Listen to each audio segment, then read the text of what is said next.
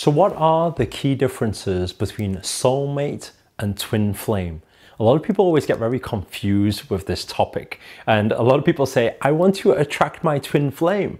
Yet at the same time, they don't know what that actually means, like what's actually going to happen or what to actually look out for, what are the signs.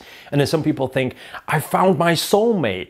And yet at the same time, they feel like, oh, why can't I get along with my soulmate? Or things happen, or sometimes, there's all these different things out there where people get these different ideas. So in this video, I want to clear it all up for you guys so you guys know the differences and how to distinguish them and how to recognize when you are attracting that and what to look out for to actually keep that twin flame actually burning without killing each other beforehand. But before we get into it, show reel. Hit it.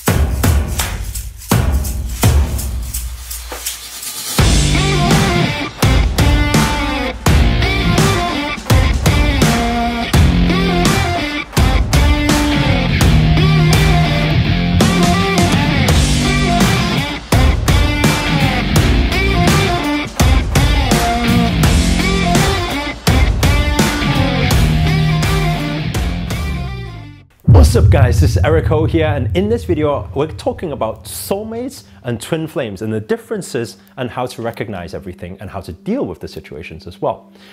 So first of all, when we talk about soulmate, so this could be possibly a past life connection that you were together at one point, you know each other at one point, whether it was a family member at one point.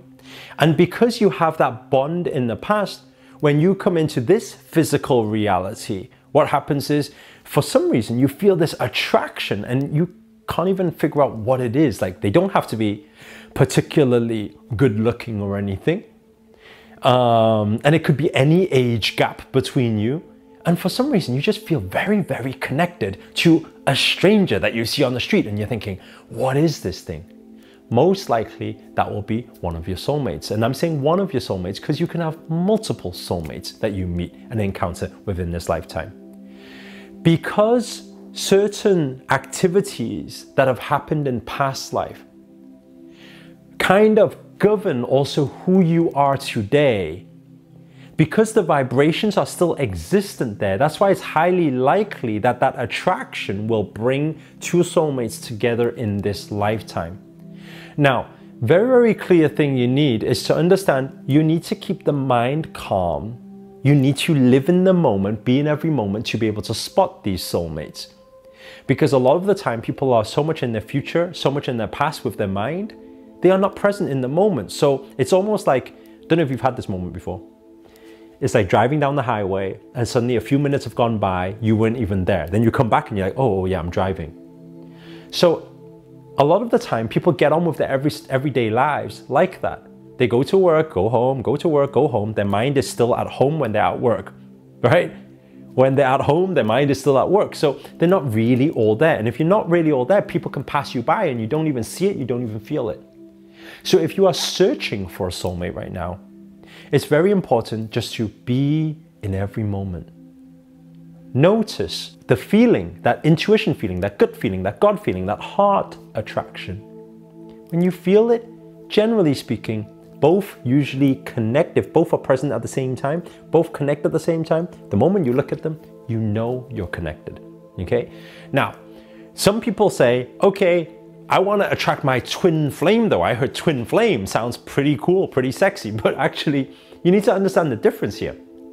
Twin flame, if we go deeper on the understanding of it, it is talking about a divine masculine and a divine feminine that was once upon a time one unit, one energy source that split and divided to go into this lifetime. So what it means is that one you'll find will be called the divine masculine. One will have a stronger energy than the other, the masculine energy and the feminine energy. Now, when this happens, what you usually find with twin flames, right, is that if they were to come together as one in this lifetime, you can actually produce crazy, crazy results in life. And what that means is usually these two people, they have a very similar purpose in this lifetime, right? They think alike. And you probably, after I start speaking about this, you probably be able to recognize, maybe, just maybe, you've actually met your twin flame already. Because what actually happens is, when these two come together, usually what they'll find is there's a lot of commonalities. And aside from that, when they see the commonalities, they will feel attracted because they are one. They were one in the first place. And then what actually happens is, when they spend time together, usually they piss each other off a lot. And the interesting thing is, it's almost like looking in the mirror. It's like seeing all your shit in a different form, and it annoys you, it frustrates you, and at the same time you recognize it's within you. You do similar things, and they call you up on your shit just like you're looking into a mirror. And so, how does twin flame work together? It takes two of them to actually be on their own path, on their personal development path, to actually be personally developed and awakened to a certain point of awakening before two can actually be together and stay together, right? Let me just explain that a little bit for you. Because we arrived in this physical form and we received different physical programming, we have different mindsets, different upbringing, different beliefs based on our past in this physical form. And so if based on those beliefs and how us humans are programmed in this world, we feel that we are dependent on each other. That's why for twin flames to actually work, self-love for both parties must be practiced to an extent where they feel whole by themselves. Entirely whole, meaning they do not depend on the other person to feel happy. But when two people that are whole come together, it's a very, very powerful force. And this, some people in this modern world can refer to as what they call a power couple. But then a power couple is very hard for two people at that success, at that determination, with that purpose, with that drive to come together as a loving partner, unless they are awakened so much and they are both aligned with the awakening. And that's why sometimes attracting a twin flame is exciting. Starting this twin flame relationship is equally as exciting, right? It's like two fires come together and it's like, whoa, it's powerful. But at the same time, in those moments, that's where the clash can happen as well. A lot of different fallouts and arguments, right?